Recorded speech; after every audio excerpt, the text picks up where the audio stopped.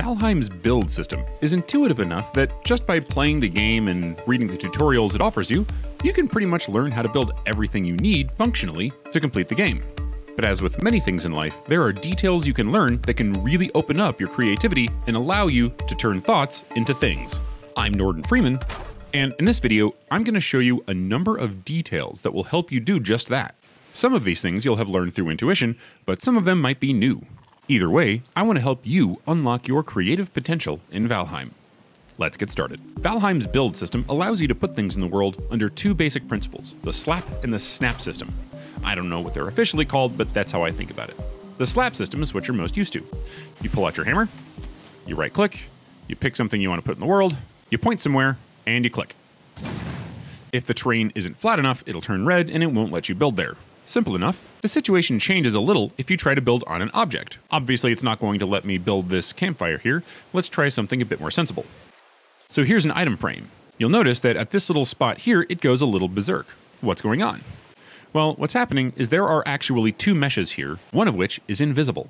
The tree stump you can see, with all of its pixels and low poly glory, is essentially an art mesh. But there is an invisible, simpler collider mesh. Though this is already a low poly object, the collider mesh has even fewer triangles, and the reason is because it's actually computationally expensive. That is to say, hard to calculate all the collisions between things like the player and the tree stump. That invisible mesh is what this is trying to snap to, and you can see that there are two different planes on either side here, and that it's snapping differently. I'm not certain that that's precisely what's going on here. It may be this is the result of some kind of rounding error, but either way, that's a good way to think about it when this stuff goes berserk, and why it's fairly difficult for advanced builders to build on things like rocks and trees.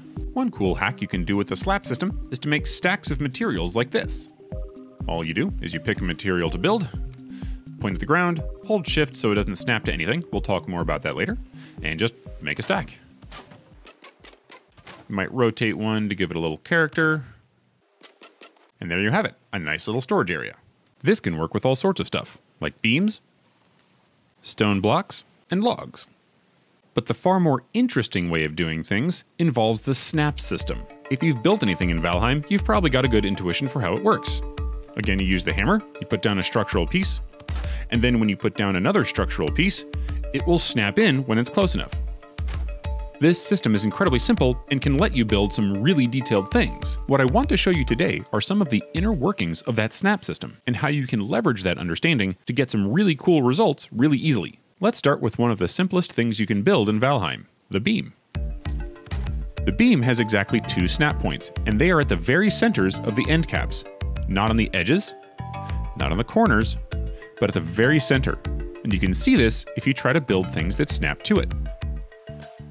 What Valheim did was it took the endpoints on these three structures and it overlapped them. This part is easy to understand, especially if you've built anything in Valheim. Here's where things get interesting. The game is going to try to merge these two snap points only if they are close enough. That shape is roughly a sphere, so if you sit here and play with this, and you can kind of see the boundary where they want to meet. What this means is that when the game projects this ghost object onto the ground or on anything else you're building, you can try to put that ghost in a place where it's close enough to get that snap. Because of this, we're going to be taking advantage of where the slap system puts this ghost down to try to get these two things to merge. We're going to use those facts to build this thing super quickly. Let's start with a single beam. What we are going to do is we're going to put the beam on the ground, and the ghost system is going to snap the two things together.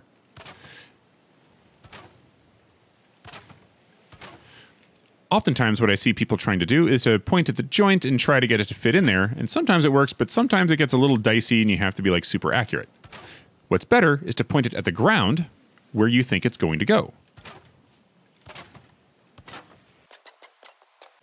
And if you do, they snap all into place very quickly. The situation is a bit more complicated when you want to build an interesting structure like this though.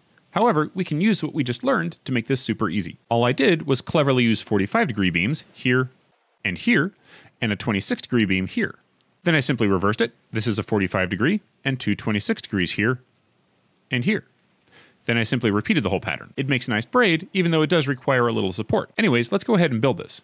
Also, you might notice from my shadow that I'm floating. That's because I'm using creative mode here. If you wanted to build this, you would simply build scaffolding. Anyways, let's get started. Simply build the pillar, and now let's go ahead and put our first truss on.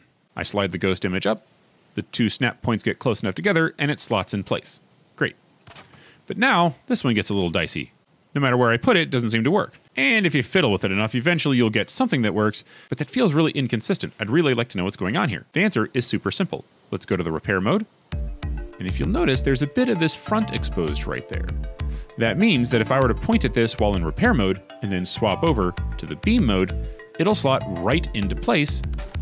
No problems. No fussing around at all. In fact, I can do this with just about everything. I can get right in there as close as I can on that face, put the 26 beam in there, and if I rotate it correctly, it'll slot right into place. And if I take a look, it's exactly how we'd want it. Yes, things overlap a little bit, but honestly, in a build like this, no one's going to notice that stuff. After that, things become relatively easy. I'm going to pick the correct beam, point at the face I want it to snap to, and click. I'll do the same thing with the 26-degree beams, rotate it, click. It's orange, so I'll just quickly build a support. To build this support, again, I'm going to try to snap it in here, and you'll notice it's working, but it's not touching the ground. Instead, in this case, what I'll do is I'll point to the ground, click, and it'll snap right in. That's because the ghost image that was going here put the two endpoints close enough together so that it would snap. And then I'll just do all that again. And now we have sort of the same problem. Nowhere in here does it seem like it's going to make it work. So what I'll do is I'll get this part right here, I'll target right there, and see, goes right into place. Perfect. And there you have it, a nice braid. Now that we know that each object has snap points, and the way you get things to snap in is by getting the ghost object's snap points close enough to the built object's snap points, let's go ahead and do a quick audit of where all the snap points are on every single object so that we can take advantage of them all. I haven't found any snap points on any of the structures in the miscellaneous, crafting, or furniture tabs here. That means that they all operate on the slap system. There's also a couple of things in the build menu that don't have any snap points, like the round pole fence here. But with that said, most of them do have snap points, and most of them have snap points that make total sense. But there's a few hidden ones, and those lead to some really cool hacks. We'll start with the simple stuff. Floors and walls all have 4 snap points at their very corners. An easy way to visualize it is just to put beams at those corners. That being said, it's pretty obvious, but I'm going to be using this beam trick to show you some very not obvious ones in a few moments here. Roofs are also pretty simple, in that they have 4 snap points pretty much where you would expect them, at the corners, but sometimes placing them can be a little difficult. Placing them on cross beams is not terribly hard, however it can get a little tricky, and the reason this time is actually the way the game does projections. If you go to put regular roof on here, it's fine. However, when you go to put something like a corner on, the way the game projects the ghost image slaps the nearest point of the actual mesh against what you're pointing it at. That means it's very hard for the ghost image's snap points to get close enough to the built object's snap points so they never merge. So in order to get that, you generally have to aim for where the bottom of the actual corner is going to go. And then it works just fine. Just keep that in mind and you'll do all right. That brings us to these two roof tiles, the 26-degree and the 45-degree ones, and they behave differently. That is, they have different snap points. You can see that if you try to put a beam on it. There's no snap point here, but there is a snap point there. Same thing on the other side. No snap point, snap point. That means this has 6 snap points, 1 for each corner, and these 2 here, and this one only has 4. I don't know why, maybe that'll be fixed in a future update. The 2 triangle pieces have 3 snap points, 1 at each corner, and nowhere else. X-frames are also interesting in that they have a hidden snap point as well. If you look in the center, you'll notice you can snap to it. This allows for a couple of cool hacks. You can use the 2 at the corners, bring a snap point over like this, and then you can put 3 beams like this. These beams are closer than you could otherwise get them. This beam doesn't have any snap points in the middle, so there would otherwise be no other way to get this here. However, we'll see in a moment another way of getting this in a cooler way. Also, I have no idea what this thing is, but maybe you can think of something cool to do with it. It looks really neat, and it's just the star that I made earlier, except with X-frames. Most beams in the game operate like I showed you earlier. That is to say, they have 2 snap points, and they're both at the very centers of the end caps. That's true for the wooden and wooden iron beams, but the log beams are when things get more interesting. The reason is because they wanted you to be able to make log cabins out of them and have them look good. The vertical core wood logs have 2 snap points at the top and bottom just like you would expect. Very simple and straightforward. The way they managed to get the log cabin aesthetic was with the horizontal beams. To show you how they did it with the horizontal beams, I'm going to place them on pedestals with the slap system by holding Shift and just putting it on here. You can see it's not snapping. When I click, it's just on there. What they did was they actually put 4 snap points on these, and they're not at the ends. They're at the very top and bottom at the ends. You can see this with the little beams again. Each one of the rectangular beams is snapped into one of the 4 snap points of the log beam. To triangulate where it is, I just made a little corner here, and what you can see is that that snap point is right there. The reason this is so clever is because now these things will stack accurately. By contrast, let's try to stack the rectangular beams. You put one on the ground, and then when you go to put one on top of it, you'll notice it's not snapping anywhere. The reason is because the snap points are on the centers of those end caps.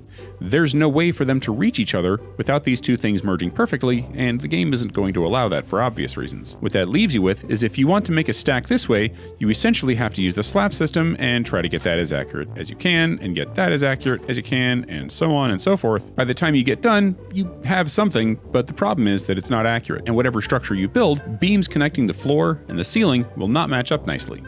What's more, this is also super tedious because you have to sit there and try to be as accurate as possible. My view is that this slab stacking is probably best left to making organic piles of materials like this, and not when making exact structures like this.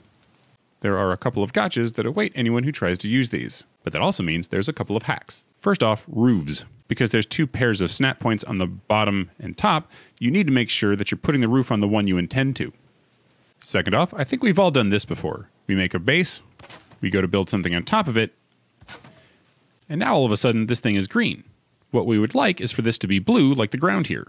To do this, we're going to use the result we got earlier. If we point at the top of the beam here, we get the top snap point. Instead, we're going to point at the ground and get the bottom snap point. Now, this is nice and blue and better to build structure on.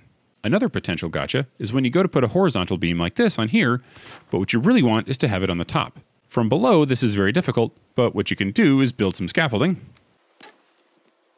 and simply put one on top, delete the scaffolding, and delete the one you don't want. I'm not going to say which one is better or worse, because I don't know that there is one. What I do want is for you to be able to choose which one is right for your build and be able to get there with whatever you start with. As a quick side note, using logs is an easier way, as I mentioned earlier, of getting this kind of stack here. Now for a fun little hack. I'm going to show you how to get this interleaved log structure in the corner here. You build your first wall. All you have to do is stack these things up. There we go. Normally when you build a corner, you simply put the next one here and it snaps right in. And don't get me wrong, there's nothing wrong with this sort of joint, but we might want to do something different. To accomplish this, I'll start the joint just like I did earlier, but only go up 2. Then what I'm going to do is I'm going to zoom in, go to this part here, and I'm going to hold shift and I'm going to slide this log up around here. When I click, it'll be right about in the middle. Now what I want to do is to snap this log over to that joint. So I'm going to put in a new log. The problem, of course, is that it doesn't want to snap. But wait a second. Remember that I want to get this ghost image to line up about where it's going to end up. So that's going to be about right there. So I simply click and it's in. Now I can delete all the stuff I don't need.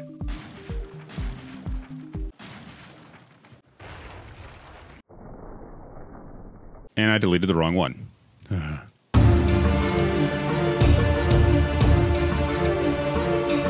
There, worked the first time. Promise. Lol. Anyways, now what I'll do is I'll simply build my next log structure off of this. But be careful, it may try to snap on the corner in the way you don't want right now. And there you have it. You get this really cool kind of joint here. Just be aware of what this means for your floor and ceiling. That is to say, pick either this side or this side to snap both your floor and ceiling to. Don't try to intermix them or you'll end up with weird results. But what if you wanted to build something like this? Well, I did this by simply holding the shift key and just sort of placing it as best as I could eyeball it. And when I step away, it doesn't look as good as when I looked at it previously. How would we actually get a nice straight wall like this? The problem is that we can't use these things. The reason is because, well, they are too far apart. How do I get in between? That doesn't work. So there's a couple of ways around this. The answer, obviously, is the door.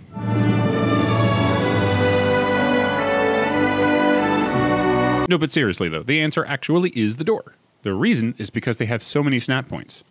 Up top, they only have the basic 2 you would expect. One there, and one there. On the bottom though, they have 6 snap points.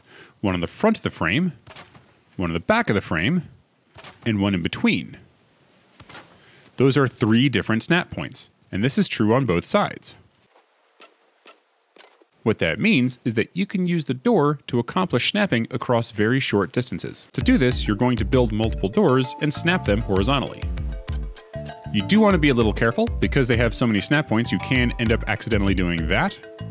Unless the build you're doing requires them to be that close, I would go with this. Now you can put logs on them. Again, you do want to be careful because this thing will try to snap on the inside there, but if you're careful, this shouldn't be a problem. Now, just delete the doors. And there you have it, a nice straight wall.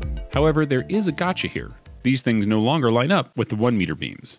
Let me show you what I mean. If I come here and snap this on the bottom, and go 2 away to snap it there, you'll notice that that doesn't quite reach. It can be that one, or that one. It's a very subtle difference.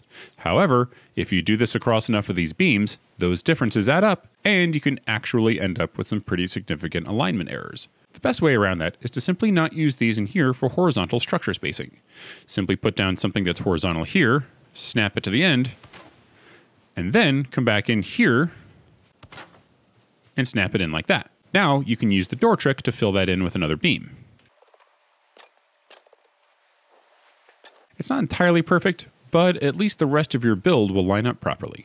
As a fun note, you can do this little thing here and make a waffle log pattern. Why you would want to do this, I do not know. But there it is.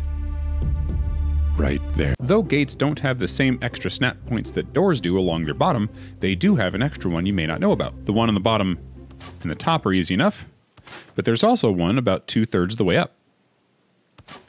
This makes a lot of sense because this is 1.5 wall tiles high. On the edge of the door itself, it only has a snap point on the bottom though. It does not have one along the top. Stake walls have 4 snap points, but maybe not where you expect. 2 are along the bottom, but then 2 are about 2/3 the way up. Stone objects are a little more interesting. Instead of having a snap point in the middle of a face or an edge, they have their snap points at the very corners. What that means is that each one of them has 8. That does lead to a couple of very interesting problems though if you're not careful. If you set these things up side by side, there's no problem. However, if you ever need to curve, then you could end up with gaps if you're not careful. The reason we have a gap here is that the corner points there and there are the 2 that snap together. To fix that, when you go to place it, move it a little further, and the other 2 will snap in. You can use this sort of idea to make cool props, like this well here. All I did was I took each block, turned it once, and snapped it in like I showed you a moment ago. You can also put a forge cooler on the side here to make it look like a bucket, or you can put one in the center there. If you're curious how I did that, it was pretty straightforward. I jump in here, I built this pillar straight down, I got out, I took the middle pillar out, I put this on here while holding shift so it doesn't try to snap anywhere. I put a forge nearby so it would let me place it, and then again holding shift, I put this in here. The reason I need that little floor tile is because it won't snap properly if I try to do it on the post. Now I can simply delete that, get rid of the wood, get rid of the forge, and there you have it.